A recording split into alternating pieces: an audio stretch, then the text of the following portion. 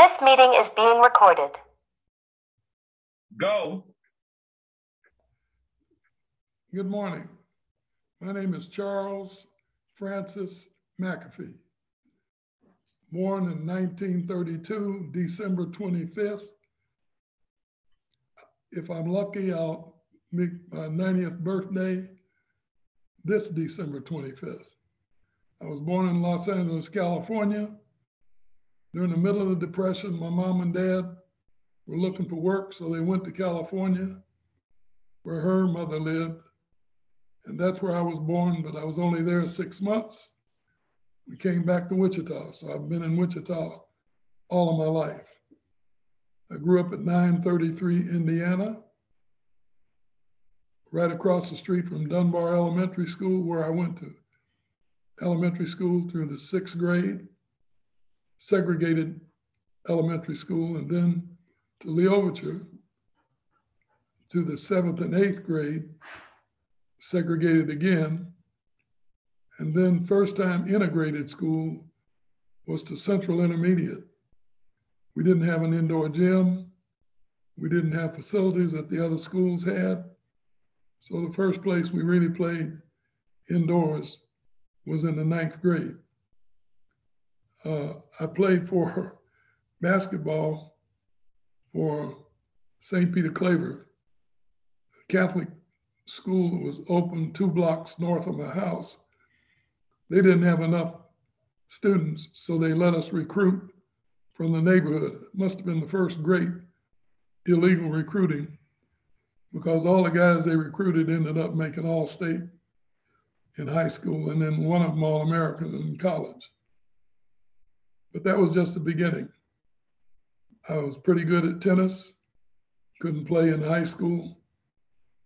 I was very good at drafting. My first drafting instructor was a man by the name of John Carter, who taught me how to draw things with a T-square and a triangle. When I got to high school, I finished the whole year's work in the first semester. So my instructor hired me out to home builders.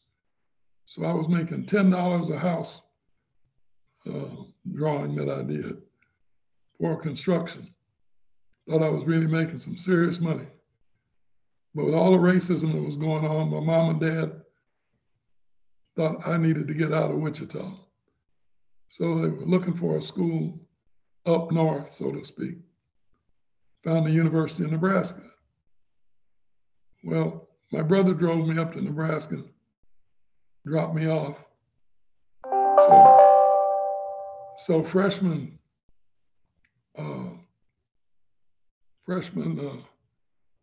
week, I was looking for some other colored people, didn't find any. Went to play tennis, nobody would play. Came back by the gym and heard of basketball. So I went inside and I was standing there. 2 guys were playing 2 guys, and a 5th guy showed up. They said, "You play basketball?" I said, "Yeah." "Well, come on." So I started playing basketball with these guys. I didn't know who they were. There was a guy up in the stands looking. So he came down about a half hour. He says, "You go to school here?" And I said, "Yeah." He said, "Are you coming out for the basketball team?" I said, "No." He said, "I'd like for you to come out for the basketball team." I said, "Who are you?" "My name is Harry Good, and I'm the basketball coach here at the University of Nebraska." So I promised my mother and father no sports, because my freshman year I had calculus, chemistry, and physics, and I had 18 hours. So I had promised them no sports, but I didn't tell them. I went out for the basketball team, and I made it. And freshmen couldn't play varsity, so I came home for Christmas. My father, who watched 2 television for everything on sports and read Sports Illustrated, and he was sitting in his easy chair when I walked in the house. He says, "Who is this outstanding freshman guard on the basketball team at the University of Nebraska named Charles McAfee. I said, well, Daddy, look, I was going to tell you and Mama they're going to help with a scholarship that'll save you some money. He said, that wasn't the deal. The deal was, we pay the bills, you study. I said, well, now, if you tell Mama, he said, I'm not telling your mother. Your mother's back there in the kitchen. So I went back in the kitchen. My mom was about 5'2", and I'm standing there looking down at her. She's got her hands in the dishwasher. And I'm telling her this story. She looks at me real slowly up and looks me in the face. And I thought I was getting ready to hear the words like, go out in that backyard, cut the biggest switch you can find and bring it back in here to me. But she didn't. So they let me go ahead and play. But this was during the Korean War. So I get drafted in the middle of the second semester in 1953. And I was in the Army March the 6th. They sent me to a segregated camp in Missouri. We got on buses and they were shipping us to Camp Polk, Louisiana. We got to Baton Rouge, Louisiana. There were only about 7 or 8 black guys out of about 5 buses. And the sergeant, big white guy, came by and said, soldier, follow me. I said, where are we going? He said, follow me. So I followed him and the rest of us followed him. Looked up and the sign said, colored waiting room. And I thought, why are we going in the colored waiting room? And so we went in there and the black people were sitting around the wall. They had this big long table in the middle of the room where they were going to feed the black draftees. But all the white guys were out in the dining room. I picked up the plate and turned it over and smashed it on the table.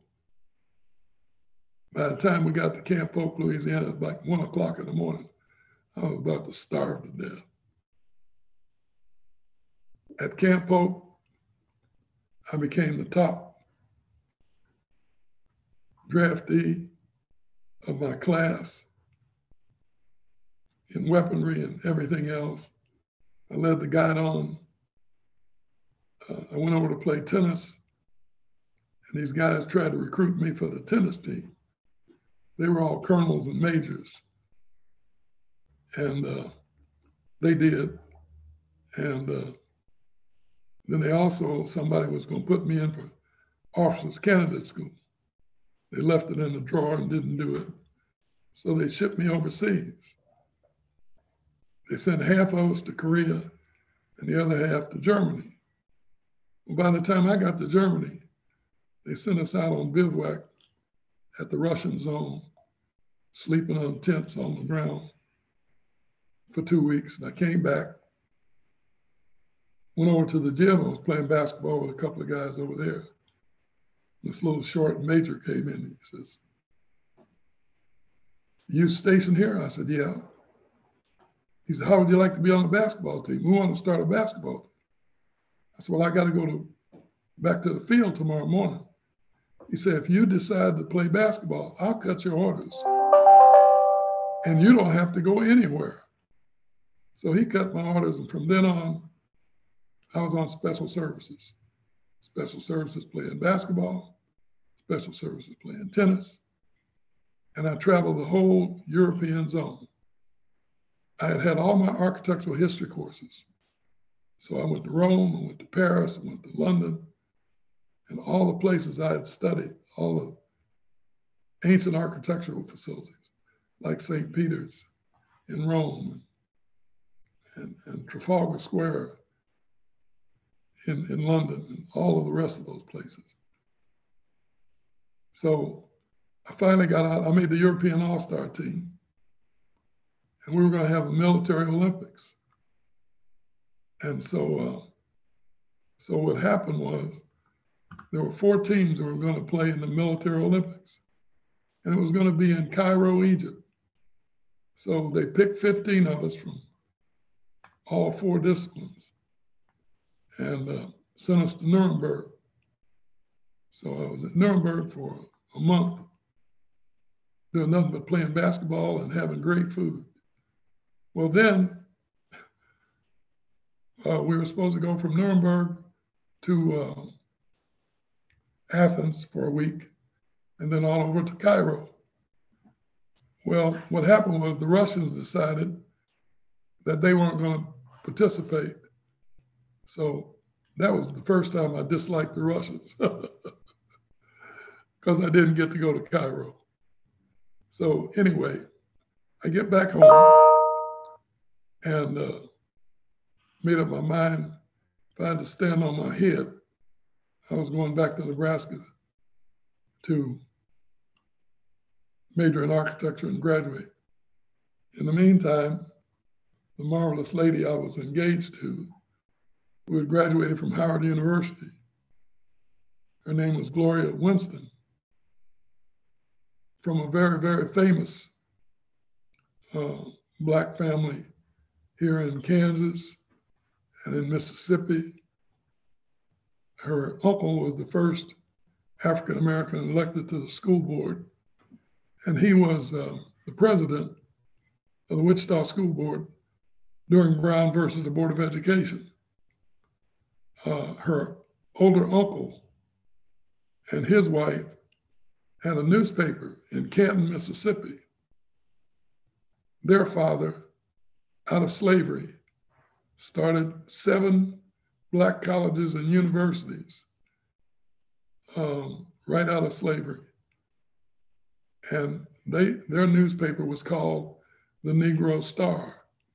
So when they moved to Wichita, they started the Negro Star in Wichita, which was published for like 26 years. So anyway, we got married in Lincoln, Nebraska. And I'm in school and working hard. Cheryl was born in Lincoln, Nebraska, in a hospital the first time they'd ever had a colored baby born in that hospital up north. I refer to Lincoln, Nebraska as up south. But when I got ready to graduate, I was 3 hours short, which nobody ever told me that I was not graduating on time. So I had to go to summer school. I went to summer school for 1 semester, took calculus. They said if you passed all 3 exams, you didn't have to take the final. So I didn't have to take the final. We had graduation. I ran and got my diploma and swore I'd never go back to the University of Nebraska. My brother was bringing the car around. My mom and my dad, my sister, everybody was there. My dad walked me over to turn in my cap and gown. My marvelous father, Arthur J. McAfee Sr., put his arm around my shoulder and he said, I have done what I wanted to do in life, and that was to get all 3 of my children a college education that I never had the opportunity to have. And I looked at him. I said, did I put all that gray hair on the left side of your head or the right side of your head? So we went on back to Wichita. Well, I got home. I had job offers in New York, Boston, and Los Angeles. In Los Angeles, with the great Black architect, Paul Williams. And there was another Black guy who had graduated from Kansas State, lived right around the corner from us on Ohio. His mother and my mother sang in the choir, church choir. So he was home from a week vacation. He came around to see me. He said, what are you going to do? I said, I'm just trying to make up my mind what job I'm going to take. And he said to me, he said, I know you couldn't get a job in Wichita because when I tried to get one, nobody would hire me. I hated for anybody to tell me what I couldn't do. So Monday, I put my stuff under my arm and went looking for a job. Went in this one place and this guy says, your stuff is really good. I said, well, I worked in the biggest architectural office in Lincoln, Nebraska for the last 2 years I was in school. And so I have a lot of practical experience. He said, well, I'm getting ready to go on vacation, but my partner will be back on Wednesday. I'm going to tell him that I really would wait for his decision to hire you, but I'm in favor of it. So I thought, well, I got a job, so I didn't really need to go back. I didn't have anything to do Wednesday, so I went back. This guy looks at me, says the same thing. Boy, your stuff is really good. I said, yeah. He said, I was kind of worried about my partner. So why were you worried about your partner? He said, well, my partner's from Oklahoma. Well, Oklahoma was one of the places where when I made the basketball team and the tennis team, I couldn't play, couldn't eat in the restaurants, couldn't stay in the hotels, and couldn't play in the arenas. So I'm thinking, Oklahoma. I said, well, where are you from? I'm from Texas. Well, Texas was worse than Oklahoma. So I'm going, but they hired me. I went to work there. Then I went to work for another firm, then another firm in 3 years. You have to work 3 years before you can take the exam. So I took the exam, and I had this one little house. I had a drafting table, 5 foot wide, T-square and triangles, back in our utility room with the washer and dryer. And this couple hired me to do their house. So I designed this house. I worked all night long. My wife woke up and came in and said, what are you singing? I said, what do you mean, what am I singing? She said, you're singing Design, Charlie, Design. I said, oh, I was? I said, well, I just finished this house. So we got the house built. I submitted it for a design award to the Federal Housing Administration. And the letter came back, said I had won this national honor first place award. Wow. So that's all I got. So I made a phone call. I said, what am I supposed to be doing? I said, you didn't get the rest of the information? I said, no. I said, oh, well, so-and-so and so-and-so. Dr. Robert C. Weaver was to become the first African-American in a presidential cabinet. He was the secretary of HUD. So I had to borrow the money from my mom and dad for my wife and I to go to Washington. I'd never been to Washington. We flew into Baltimore. As soon as we got in, landed, there was a public address announcement that said, would arriving passenger Charles McAfee please come to a white paging phone? So I went to the phone. It was Dr. Robert Weaver saying, please come to our office first thing in the morning. So we get to the hotel in DC, and early the next morning we had breakfast and called and went down. Gloria and I walked in the door. The secretary was sitting there, white lady. She looked up at me and she says, are you Mr. McAfee? And I said, yes. The woman jumped up and ran out of the room. Gloria and I are looking at each other. She's got another white woman holding her hand saying, Dr. Weaver is going to be so proud. So now we knew what the excitement was about. She said, just go back and you're going to get your picture taken with a couple of people. One of the other award winners is in getting his picture taken at this moment. So Gloria and I walked back, and the door opened, and the guy who walks out of the door is I.M. Pei. He looks at me and he says, are you one of the award winners? And I said, yes. He said, how old are you? I said, 29. He smiled and he said, I remember those days. Well, I.M. Pei came from China, graduated from Harvard, and out of Harvard became the architect for the largest developer, a guy named Zickendorf out of New York City. And so he invited Gloria and I to come to New York to visit his office. So we thanked him. And then the next person that they took us into was Dr. Weaver's #1 assistant. His #1 assistant was the former lead lawyer for Thurgood Marshall when they won the Brown versus the Board of Education. And he was from Richmond, Virginia. So I'm walking in tall cotton the whole process. And we get to Washington. I got so many interviews. I was in all kinds of architectural magazines all over the country. And that led to me having contracts from Maine to Texas. So I did a lot of housing projects for FHA, a lot of planning projects for urban design. And I started winning all kinds of awards, more awards. And I was traveling all over every place.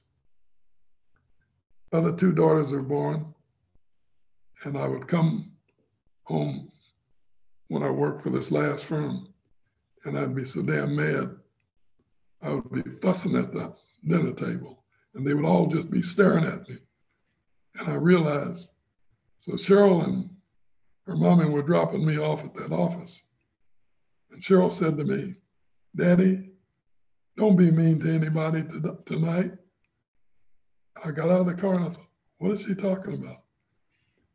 And then I realized when I got home at night, I would be so mad and disgusted because of where I was working. I was taking it out on everybody at the family. So I tried to make a promise that at breakfast and at dinner, I would not be talking about business. I'd be talking about family. And then I got another job down in Tulsa with a classmate of mine who had been with me at the University of Nebraska. His father was one of those people that survived the bombing of Tulsa. He was one of the top businessmen in Tulsa. He was a pharmacist and owned a lot of land, stuff. Lloyd took over his business and everything, and then expanded. And one day I flew down to Tulsa to look at the project. He said, "You gonna stay tonight?" I said, "Yeah." He said, "Well, I'm gonna take you to a club." He said, "I now represent a bunch of entertainers, and I got a couple that I've signed up to perform here in this little club here." And so we got this little club. The smoke was about 3 foot off the floor. And the couple was outstanding. I mean, outstanding. I'd never heard anything like it. So when it got to the intermission, the announcer said, "And let's have a big hand for Ike and Tina Turner." And I said, "Who is that?" So my life continues to be exposed to these kinds of things. Well, I went to Atlanta for the American Institute of Architects National Convention. And my brother, who couldn't get a job in Kansas, but had 3 Kansas college degrees, wanted to be a basketball coach. Well, my brother coached high school in Florida for a couple of years, and then 4 black colleges, 1 a year, and ended up at Morehouse College. So my brother was at the famous Morehouse College. Well, I was walking, and a guy walks up to me and says, "Are you an architect?" I got my ribbons on, showing I'm an architect. I said, "Yeah, I'm an architect." He said, "Well, we're going to build a subway system here in Atlanta. And we've been told by Dr. Lowry, Dr. King's assistant at that time, that we better hire black architects." Well, there were only about 4 or 5 of us there. So he had a meeting around 2 o'clock, and there were two black women sitting on either side of him. They were his assistants. And this guy was the engineering firm who was the lead firm for the Metropolitan Atlanta Rapid Transit Authority. Incidentally, black people in Atlanta said those initials meant moving African Americans rapidly through Atlanta. But anyway, so he starts talking about everything and then gets up and leaves. Well, both of these ladies, one of them looks at me and she says, "Where are you from?" I said, "Wichita, Kansas." She said, "I'm from Emporia." I said, "You're from Emporia?" "Yes." She said, "I went to Emporia State." I said, "Well, my brother's at Morehouse." "That's your brother at Morehouse?" I said, "Yeah." She said, "Let me tell you what I want you to do. I want you to go back to Wichita and write a letter, tell them you want to come and do a presentation on these new projects that are coming out for rapid rail stations." So I did. They invited me down. I went down because these two ladies said, "We're going to get you a job. We're going to get you a job." So I made a presentation. There was a $20 million presentation, one station, and a $35 million for the other. I went for the 35. Got the 35. Designed it, opened the office in Atlanta. And another one of the things that had happened to me before this was there were a group of guys from Kansas that we referred to as the Kansas Black Mafia. Art Fletcher from Junction City, Ed Sexton from Wichita, Kansas, Sam Jackson from Topeka, Kansas, out of the firm Brown versus the Board of Education, Topeka. Sam Cornelius from Indiana. These guys all got high appointments during the Nixon administration. They would pick up the phone and call me and tell me to do this, do that, and I'd hop on a plane. I was doing rural studies for small Black communities, Georgia, Alabama, Mississippi, Texas, and Oklahoma. So I did a lot of those. Got them a lot of grant money for improving their towns. So then we started doing a lot of other things. In the meantime, Cheryl graduates from Kansas State and gets accepted both at MIT and Harvard. And she said, "I guess I'll go to MIT. I said, "You don't look happy." Well, MIT offered me an $8,000 scholarship. Harvard didn't offer us anything. So my wife and I went down and talked to my mama. My father had passed by now. And what happened was we were talking to mama. My mother was doing all my bookkeeping for me, all of it. And so mama looked up at us and says, "If we have to go to the poorhouse, the baby's going to Harvard." That's how the decision finally got made. Cheryl graduated from Harvard with honors. And we all went up for a graduation that was outstanding. And she eventually came to Wichita and started working here. By now, I have offices in Wichita, Kansas City, and Atlanta. And I'm leaving Wichita on Monday or Tuesday. I go to Kansas City, then I go to Atlanta. I generally get back about by Friday. So that was the way my schedule was.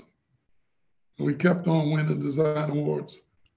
One year, they gave out 6 design awards for the state of Kansas. We won 3 of the 6. So professionally, we've done a lot of stuff. But along the way, my marvelous wife became a school principal. And she also ended up a diabetic. And one day they called us in and said, Gloria, we've been looking for a cadaver match, but we haven't found one. And we think a live donor is what we need to do. And your three daughters probably be the best people to test. And I looked at him and I said, and Gloria said, no, I don't want that. I said, don't worry. I said, when we got married, we knew we were the same blood type. It didn't mean anything. But now I've read everything about this. And it means everything. We're the same blood type, so I'll do it. So they tested all of us. Everybody matched enough. So I still was the one blessed to be able to donate one of my kidneys, which I did. And it lasted almost 19 years. And we were all blessed to have her around that long and wish she was still here. But the image of my mother and father, her mother and father, those people that came before us, that set the stage for who we are, is so very important. And that's the history of Black people. It's who paved the way for you. And right now, we continue to do that because our grandchildren, they kept moving up to bigger cities. All three of them are in New York City.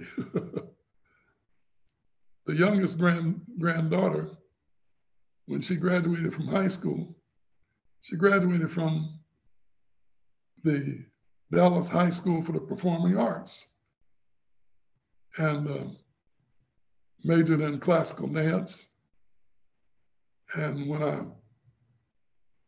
was driving her somewhere, I said, Sydney, where are you going to go to school? She said, well, Grandpa, there are only 4 colleges that won't give me the same degree I want. I said, what degree? I knew classical dance was supposed to be one of them. And she said, astrophysics. I didn't even know what astrophysics was. So I thought I'd wait till I got home and read on what astrophysics was. So then she told me University of Utah. I thought, oh God, I don't want her going out there. But she went anyway. With her dual degrees, the Salt Lake City newspaper wrote a full-page story about no other woman, Black or white, has accomplished what Sydney Duncan has accomplished with her grade point average and all of her success. We would go out for her dance programs, and she would be the lead dancer or choreographer. And so she's in New York. My grandson is in New York after he gets a master's in advertising and works for a major international firm. Cheryl's daughter is now at CBS, New York City. So everybody's moved on up. I'm still, a few years later, my wife and I were trying to figure out how we were going to transfer the firm to the 2 daughters that are architects. Well, the daughter, who's probably the smartest of all of us, graduated from University of Kansas and got a master's from Texas. And now just recently got a PhD or an EDD from Creighton University in the middle of the virus. But I couldn't transfer ownership because she wasn't an architect. But woke up one morning and I said, I got it. And Gloria said, what? I said, we've worked for them all of our lives. And I've gone to these classes about how to sell the firm to people, whatever. I said, but I can sell it to them. So we decided we would just give Cheryl and Charles, my youngest daughter, who's now operating the Dallas office, and Cheryl's operating the Atlanta office. We gave them the ownership of the architectural firm. So now I work for them when they let me. But it's been a marvelous life. I've met so many important people along the way. Partner of mine in Richmond, Virginia, whose father built the first black hotel and restaurant in Richmond. He called me one day and he said, I've been trying to get some tickets. Billy Eckstein and Nancy Wilson are performing at the Fox Theater, and they're sold out. I said, don't worry. Well, I had been appointed by Nixon first Minority Development Board. Nancy Wilson was one of the Desi Arnaz, Don Newcomb, and a bunch of other people. So I called Nancy, told Nancy. She said, Charlie, how many tickets you need? I said, just a couple. She said, I'll leave them at my hotel. I said, what hotel are you staying at? She said, at the Marriott. I said, that's the same place I stay. It's just a block from the theater. So we went. The performance was outstanding. So after the performance was over, Eggleston, my partner, and I sat in the lobby of the Marriott Hotel till 2 a.m. in the morning, talking to Nancy and Billy Eckstein, and Eckstein talking about how he loved to come to Richmond, Virginia, and have some sugar-cured ham at Eggleston's restaurant. That grandson now owns and operates 4 or 5 restaurants in Virginia called Coker's Spot, and have won the national award for one of the top restaurants in the country. And so if you're ever in Richmond, Virginia, go to Coker's Spot. Andy Young, we did Andy Young's personal residence in Atlanta. Cheryl has since put an addition on the restaurant. Residence. Cheryl has since put an addition on that residence. But there would be times when I would be in Andy's house. President Carter would drive up and pick him up. They'd fly off to Japan or someplace. So it was always an interesting kind of that I was involved in. I got a job down in Miami, and I came back to do another subway type station. They're not subways in Miami because water's 3 feet below ground, so they had to be above grade. But I came back to Wichita. I was sitting in my office and the phone rang. And this woman said, Mr. McAfee? I said, yes, ma'am. My name is Atherley Range, and I am on the county commission in Miami. Yes, ma'am. Well, for the next half hour, all I said was, yes, ma'am, because I realized who this woman was. She owned the largest mortuary in Florida, buried people all the way out in the Caribbean. So when time came for me to negotiate my contract, she asked me if she could come. I said, of course. I wasn't going to tell her no. So we're all sitting around the conference table ready to negotiate. Little tap at the door. She opened the door and came in and introduced herself. My name is Atherley Range. Everybody just looked at her. So it was the smoothest negotiation I've ever been in. Nobody said anything to everything I wanted. She said, Charles, are you satisfied now? I said, yes, ma'am. Well, I'll be going on. She got up and walked out.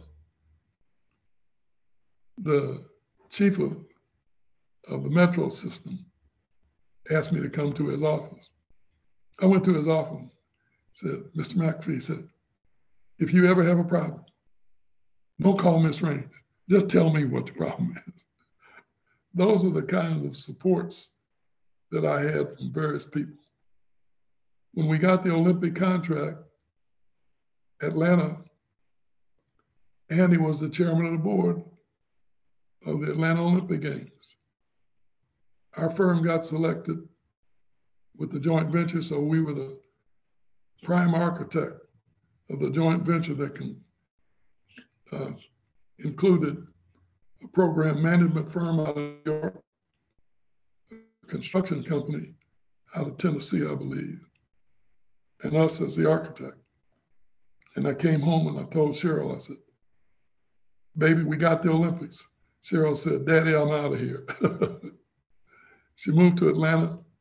She became the principal architect and did just a tremendous job of being the chief architect for 32 venues and $1 billion worth of work in Atlanta for the Olympic Games. So those are just some of the really kind of exciting things that I've done in my lifetime. But giving my wife that kidney elevates itself above all the rest. Do you have any questions you want to ask?